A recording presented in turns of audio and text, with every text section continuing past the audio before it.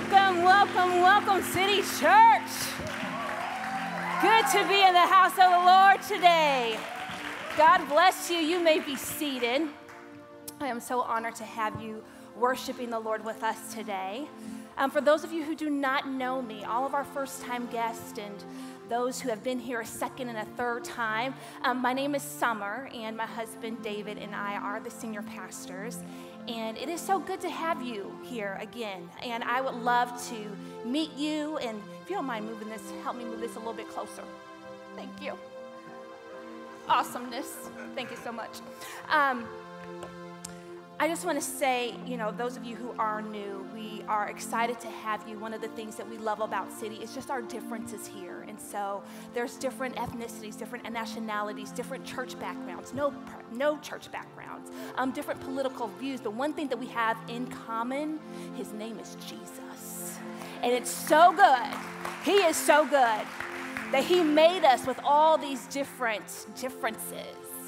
And he unites us together. And so I want you to know, all of you first-timers and newcomers, that I would love to meet you, and you have a place here. Amen.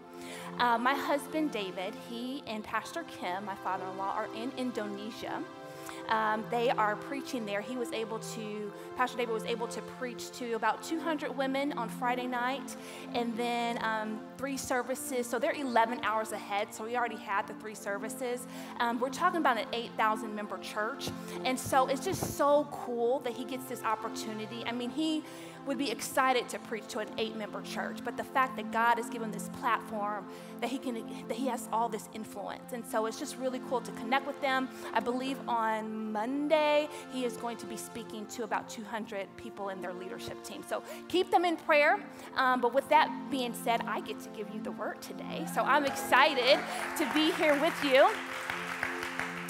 And so our message this month, our monthly series is, I'm about to forget our monthly series. I'm about to tell you our message. It's actually Paper Mache Hearts. Let's pray.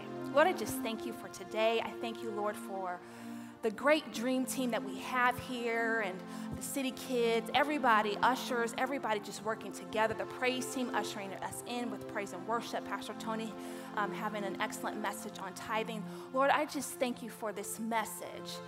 And God, I just ask for your anointing on this message, even though I want it to be clear and concise, and I want everyone to get it. But God, we need your presence, because your presence is what will move us and what will transform us and what will help us be more like you. And so we just ask for that, and we thank you that we have that. In Jesus' name, we all say amen. So the title of my message is Hidden Tears. And I want to just put a background with Paper Mache Hearts. So Paper Mache Hearts, we have different layers in our hearts. So different emotions going on, whether that's disappointment, anger, depression, fear, anxiety. There's all different kinds of stuff. But the point of the Paper Mache Hearts is that we are able to connect with God and really able to give that over to him. And so, like I said, my message is Hidden Tears. And, we have 4 children. David is 10, AJ, Adrian, he is 9, Zayden is 7, and then we needed a little break. And so then we had Kendallin, and she is 3 years old. And I have conditioned myself when they start crying. So, when you're working or you're at school or whatever you do, and you get home and you got to clean, cook, do laundry, even stay-at-home moms, you got to do all that stuff. Bless your heart, I love you. But you got to do all this different stuff, and you probably even have to do help with homework and all that stuff. But then when you get your me time, it feels so good. And for me, my me time is World of Dance. I got to hear, what Jennifer Lopez has to say about that dance, because girlfriend did those pirouettes like that, and then this ballroom dance couple over here did this. And I'm like, I have to hear what Neo has to say about this thing. And so when I'm right in that moment, and I'm like, ooh, this is about to be good, and then you just hear this crying. And AJ this past week had a horrible fight with with both of his brothers, and just is so upset and just so startled. And, I've conditioned myself to say, okay, let's talk about this, like what's going on with you. Let's talk this through. And then if I figure out, like when they're like, doing all that stuff and they can't talk. So then I train myself, and I'm like, okay, why don't you go and have you some you time? You go to your room, you see how I did that? See, I'm escaping them from me so I can watch Jennifer Lopez. He's like, go ahead and you have you some you time. You get yourself together and, really contemplate, maybe pray about it, ask the Lord what's going on in your heart, and then you can come back and talk to me. Like I really do say that. I'm like, boy, if you don't get yourself in your room, go get it together, go cry, and then you come back and let's talk about it. Because right now, I can't do life with you. You know what I'm saying? And so, y'all feel me? You feel me? Yeah. But the whole point of that is I want our kids to have permission to cry. Like, it's okay for you to cry. I want my spouse's children to be like, my husband is not afraid to cry. You know what I'm saying? Like, he's not afraid to have emotions and reveal that emotion. So I'm trying to teach them that, and you can use that little tip if you want to, go have you some you time, boo. But anyway, and so I believe with hidden tears, we can hide our tears from our friends and from our family. We can hide our tears even from God, and we can have hidden tears that we don't even know about. Tears that friends and family can touch on, and you're like, the tears, the floodgates of tears just start coming, and you're like, where in the world did this come from? But I really want to concentrate on the hidden tears that we hide from God, because I think it's one thing where you have tears that you don't even know about, but then there's tears that you do know about and you're not even giving that over to God, and that can be pretty dangerous. So I just want to concentrate on that. I'm going to be speaking from Psalms 40, chapter 40, verses 1 through 3. I'm going to read from the New King James Version, and this passage I love because I believe it's a promise of what happens when we reveal our tears to God and what he does with our tears. And so it says, I waited patiently for the Lord, and he inclined to me and heard my cry. He also brought me up out of a horrible pit, out of the miry clay, and set my feet upon a rock and established my steps. He has put a new song in my mouth, praise to our God. Many will see it and fear and will trust in the Lord. So something that you got to know about me is I was in show choir back in the day, and so I really love props, as you can see. And so this cross is going to represent Jesus. It's going to represent God. And the paper mache here, heart, is going to represent our soul, which consists of our mind, our will, and our emotions. And then I have this mirror here that is going to represent our experiences, our reality, okay? Just to give you the background history on that. So what I want to do is I want to walk us through with David. David did this psalm, and I want to walk us through when he was in the pit, and then he waited patiently onto God, and then God gave him a new song. So my first point, if you're taking notes on the back of your worship guide, my first point is in the pit. And I'm going to try to be slow because I got a lot of verses coming for you, so be ready. But Psalm 40, verse 2, I'm just going to read it one more time. It says, he also brought me up out of a horrible pit, out of the miry clay, and set my feet upon a rock and established my steps. I want you to think about, and I pray that the Holy Spirit starts nudging you a little bit, but think about, what is your pit? What pit are you in? Now, some of us are probably in the pit. Some of us probably just got out of the pit, and you best believe you're probably about to go back into a pit.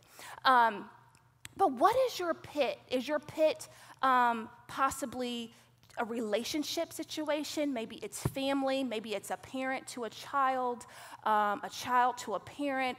Really want that connection, but you don't have it. Maybe that's your pit. Maybe your pit is your job, like you're waiting for a promotion, you're starting a business, you don't have a job. Maybe your pit is your marriage and you're down and out and you don't know what to do. Maybe your pit is your kids. Actually, your pit is probably in the city kids right now. You're like, thank God I have a break. But that could be true. But, seriously, where is your pit? Maybe your pit is your roommate. Maybe your pit is dealing with loss, dealing with a loved one that has been gone. Maybe your pit could be sickness, dealing with an illness, and you're like, why isn't this coming off of me?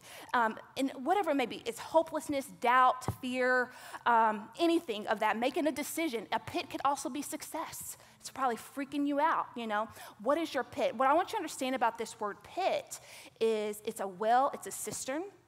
When I looked it up, it's a prison. And it also means it's a place where you lay the dead. So in other words, the enemy wants you to die in your pit. He wants you to die in your depression. He wants you to die in your failure. He wants you to die in your marriage. He wants you to die in your sickness. He wants you to die in your doubting. He wants you to die. Why? Because in John 10, the Bible says that the enemy comes to steal, he comes to kill, and he comes to destroy. What is your pit? Now, it also says that there was miry clay. So if the enemy is not able to kill you in that pit, then he wants, the miry clay, if you think about it, it's sticky, it's damp dirt. So what he wants to do is he wants to stick it on you. So, I'm not going to kill you. I can't kill you in it. But now he wants it to be stuck to you. I have here written on here is fear. I don't know if you can read that or not. It doesn't even matter. But, maybe it's disappointment. Again, maybe it's loss. But he wants you to hold that tight to you. This is what happens when we keep our tears hidden from God, is we begin to, looking at our experience, looking at our reality, we begin to feed ourselves off of that pit. You begin to feed your fear. You begin to feed your disappointment. I'll give you an example. There was one time before I was working at the church, I had a supervisor that told me, hey, I'm going to get you to be able to work at home. And then something happened. That supervisor changed situations, and the other supervisor was like, actually, no, you're not going to be working at home. I could seriously feed, why did he do that? I would feed myself and say, why didn't he give me that opportunity? This company is this and this and this and this. It's like you're feeding off of it instead of, God, I know that you're still in control. I know whatever happened, but whatever door that you close, I know that you'll open another door. But sometimes we feed off of it. Romans 8:5-6, if you're taking notes, it says, for those who live according to the flesh set their minds on the things of the flesh. But those who live according to the Spirit have their minds set on things of the Spirit. But get this one. The verse 6 says, for to be carnally minded, earthly minded, looking at my situation, looking at my experience, looking at my reality, leads to death. But to be spiritually minded leads to life and peace. So as you reveal your tears to God, he wants to bring us up out of this horrible pit, amen? Point number 2, patiently waiting. Patiently waiting. Psalm 40, verse 1. I waited patiently for the Lord, and he inclined to me and heard my cry. This is so good. As David was crying, as he was crying unto God, actually that word patiently also means another word of waiting. He was waiting in his waiting. Patience is not doing nothing. Patience is progressing towards God. If you take down notes, Habakkuk 2:1 says, I will position myself on the fortress. Oh, this is so good. I will keep watch to see what the Lord says to me and how he will respond to my complaint. Isaiah 26:3, you will keep him in perfect peace, whose mind is stayed on you because he trusts in you. Not that your mind is stayed on, oh, my bank account is not right. Oh, how am I going to get this job? How am I going to get this promotion? Oh, how am I going to deal with this fear? How am I going to deal with this loss? No. Your mind, when your mind is stayed on Christ, when your mind is stayed on God, that's what will give you perfect peace. Not this will give you perfect peace. James 1:23-26, it says, for if anyone is a hearer of the word, it's like looking into the mirror, and I'm paraphrasing, if you will, but it's like looking into the mirror and basically trying to fix everything about you and then walk away from it and forget what you even try to do because you're not God. You can't transform yourself. But in James it says, no, when you look into, a doer of the word is when you look into the law of liberty, and he is the one who will transform you. He is the one who will show you what to do. This is my how-to in this situation, and I hope you grasp this in the how-to. In my patiently waiting. So this was in the end of July, and I was at home, my husband was gone, and I just started freaking out. Now, what I'm realizing, I was really having an anxiety attack. But I started freaking out. I love the word freaking out better. But anyway, I started freaking out, and obviously, you know, my kids, they don't have a clue of what's going on, but I'm like, what in the world? And so I call my husband. This is my husband's ringtone. Because, well, first before I go to that, what I want you to understand is, like, I tried to do it within myself. In my freak out, in my anxiety attack, I was like, okay, let me just try to pray this through. That didn't work. Let me try to worship. That didn't work. I turned on some music, and I was like, okay, let me worship through music. That didn't work. I was like, and you best believe I was not about to pick up a Bible because I'm like, that is not going to work for me right now. Like, I was literally freaking out. And so I had to call my husband, but just check this ringtone out for me.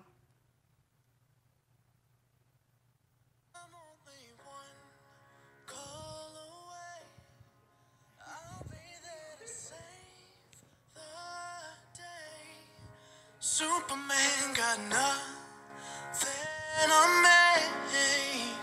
I'm only one call away. My jam, okay? Charlie, you better say that. That's my ringtone to my man. Was he one call away? No, he was not. I was ticked. Your wife is in a pit. You know what I'm saying? I was dying. In a pit, one call away. Now, if I was really tripping, I would change that ringtone, but he's still one call away. He's still my man. I see you, boo. You see me in Indonesia, I see you. But I was in torment. Like, my mind was freaking out. So what did I do? Now, I want you to get this in James, if you get this scripture. James 5:14, it says, if anyone is sick among you, call upon the elders. I had to call upon the elders. I had to call someone who was seasoned. I'm not going to do this by myself. There was no way that I could just hang along and be in my own island and die in torment. No. The enemy wants to put you by yourself so that you can die. I encourage you right now, by your pastor, in the name of the Holy Ghost, that you call on your elders, someone who is seasoned, so that you can get out of that pit and they will pick you up out of that pit. Now, you best believe, what I want you to get, though, is I called my bae. Get this, he wasn't there. Did that stop me? No. I'm waiting patiently upon the Lord. This is me waiting in my waiting. Was I going to sit there and soak? Oh, woe is me. This is da-da-da-da-da. No. My emotional man was attached to this reality. I was feeling it in my mind, my will, and my emotions, but my spirit man was clinging to the Lord because I needed help. So you best believe I had to call somebody else. And if they didn't pick up the phone, I was going to call my mama. And if my mama didn't pick up the phone, I was going to call my godmother. And if she didn't pick, I had a list, honey. I got a list of people. Get you a list. I was going to call somebody. But the second, okay, so Pastor Kim, I call Pastor Renee. They are so cute. So what they love to do, this is seasoned couple thing. I don't know if us young couples do this. Look, I'm talking about young couples. Anyway, they like to take drives and just do nothing, you know. They're not going. I'm like, go from point A to point B, like just get there. No, they want to take drives and look at the scenery and just talk and, oh, it's just so great. Well, here's me picking up the phone. I need help. I just interrupted their romance. But I didn't care because I needed help. The enemy wants to put you by yourself and intimidate you. Oh, they're too busy. Oh, they have something else to do. No. Break free from that because you are dying in your pit. So, look, break every chain. Just break it. Just break it. And so I called them. And again, I don't know, I wish I could have cried. I wanted to cry just to release, but I couldn't. And so I called them and, she had me on speakerphone and Pastor Kim's like, okay, what's going on? And I'm like, I don't know, da-da-da-da-da. And I'm saying all this stuff and I'm like, okay, maybe it's work. And work is church. So we're not walking around talking, the angels are feeding us bread all the time and we're singing upon angels and we're in the Holy Ghost. No, we're not in heaven all the time, okay? There's stress here too. There's a price that you pay when you get to be in the church. But anyway, so I'm down, so I'm talking about that and I'm like, well, maybe it's this, maybe it's that. And then when I get to the bottom of it, I start getting so embarrassed. Because I'm like, oh my God, am I seriously dealing with this again? And I was so intimidated to tell them what it was. And this is what the enemy tries to do. He intimidates you. He does not want you to say it. So when I finally said it, it was like, this is so stupid. You think about it, when you speak a lie, there's no weight to it. It just falls to the dust. It's like, this is so dumb. This ain't even real. So my fear was, I'm going to die prematurely. I was like, oh my gosh, I think my fears, I'm going to die. Now, if you know anything about me, one of the reasons I feel like the enemy tries to attack me with this is because my father died prematurely. He died at the age of 30. And so every now and then I could find myself, it's like a cycle. I could find where this happens and around a funeral or if someone close to me passes away or I find out about it or whatever. It's a cycle and I should have been on guard on that, but I wasn't. But anyway, so I tell him and he was like, you're going to die? I was like, yeah, I'm going to die. He's like, okay, so what you going to die of? Pastor Kim, that's my pastor. What you going to die of? I was like, I'm going to get a disease today. Yeah. Cancer right away. It's just going to happen just like that. Oh, do you have life insurance? Really? But what he was doing, he was making light of the situation, but he was showing me how stupid it was. It was so ridiculous. It's like, what else are you going to die of? I just started listing off stuff like an intruder's going to come and, hack us off or something like that. I don't know, And it was just so ridiculous. It was like, this is so dumb. But it was so good to share that because I'm like, this is not even real. And what he began to do, we began to bind. Whatever you bind here on earth will be bound in heaven. Whatever you loose here on earth will be loosed in heaven. We begin to bind and loose. I begin to call that thing out. And I begin to speak life. I begin to praise God and praise him in my heavenly language. I begin to shout and I begin to give him he gave me a new song, all in that. It was so, so wonderful. Let me get to point 3 because I already said it, which is a new song. So Psalm 40, verse 3. He has put a new song in my mouth. Praise to our God. Many will see it and fear and will trust in the Lord. He gives you a new song. And what I love about that with the mouth thing is that he actually gives you, it's like for me, I was so down and out. I was so clinging to this thing and I wasn't facing it because, again, I was in my waiting patiently, but I was clinging to it, but I was looking to the Lord, but I was clinging to it because emotionally, I was feeling it. Fearfully, I was so fearful. I was feeling that bad boy, and you couldn't tell me any different. But the thing about it was this is reality, and this is your experience, right? But, yeah, this is a fact. But this is the truth. He says, I'm the way, the truth, and the life. This is temporal. This is eternal. I'm not gonna focus on this. This is gonna pass away. Are you kidding me? I'm gonna focus on God and who he is. And he started putting a new song in my mouth. And when he started giving me breath to breath, I began to speak what he speaks. Oh, let me give you this scripture. So good. Okay. It's 2 Corinthians 10:8. This is the Message version. It says, what you say about yourself means nothing in God's work. It's what God says about you that makes the difference.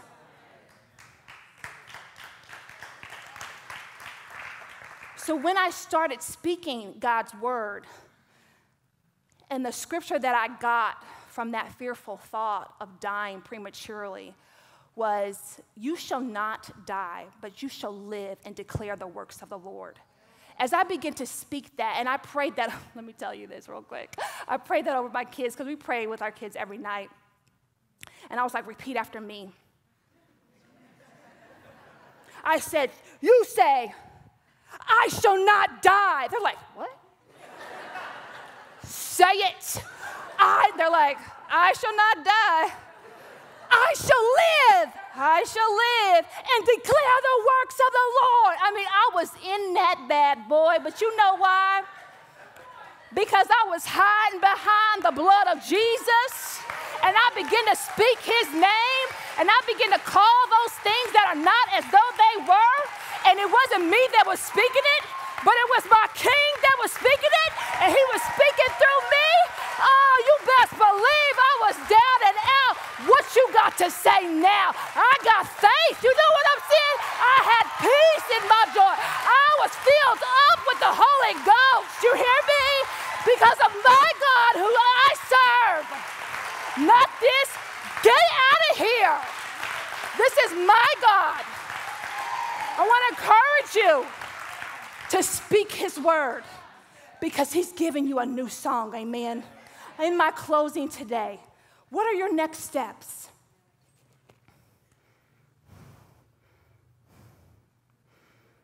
I know some of us are going through some tough stuff in your pit. But what are your next steps? What are you going to do about it? Are you going to wait patiently for him? Waiting patiently is not sitting.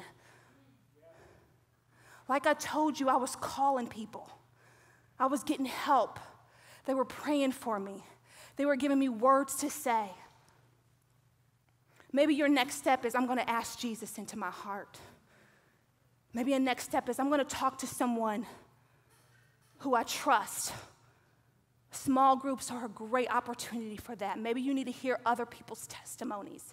Maybe you need to hear people who are seasoned and hear how they walk through this faith. Maybe you need to get scriptures that pertain to your situation. And maybe you need to take your moments with God and worship him. You know, some of us, my husband, I told our ladies group, I said, my husband, he gets up every morning. It's like on the dot. You see me rolling my eyes because I'm so jealous. But he gets up every morning, and he has his Bible, and he has his journal, and he's hearing the thoughts from the throne. Where when I get up, Mommy, what's for breakfast? Mommy, where's my homework? Mommy, I don't have nothing to wear. But what I've learned, Pastor Nate has taught me, is take your moments in God. You know, whether that's you driving in the car, whether that's you taking a shower, whatever it may be, take your moments. So maybe your next step is, I'm going to be intentional about taking my moments in him. Or maybe your next step is, if I get a negative thought, I'm going to get that scripture. I'm going to cancel that thought. Amen. Let's stand to our feet. What's so awesome about God is he knows that we have pits. And he knows that we're going to have things that are going to stick to us. And that's why I truly believe why he came to this earth, so that he can deliver us out of that mighty pit. Amen. If you don't mind just bowing your head for me and closing your eyes, I want this moment to be really sacred, just between you and God.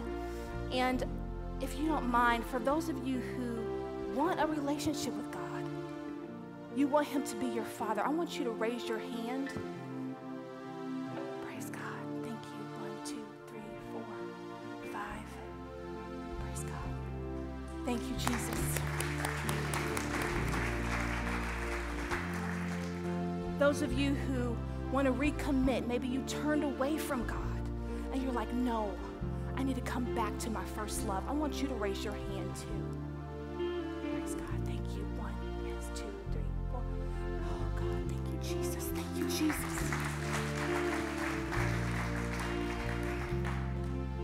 And then for those of us who are in a pit, for those of us who have hidden tears and you want God, you want to reveal those tears more to God, I want you to raise your hand. I'm raising my hand because I want to reveal more and more and more to him, because he's going to give us a new song. Amen. Go ahead and put your hands down and let's pray with me. Just to repeat after me and say, Jesus, I repent of every sin. I ask you to come into my heart and be my Lord and Savior. I reveal my tears to you. Deliver me, God, out of this horrible pit. And I will wait patiently for you to give me that new song where others will see it and proclaim you. In Jesus' name, amen. If you believe God heard that prayer, go ahead and give him a hand clap, because he did. Because he did.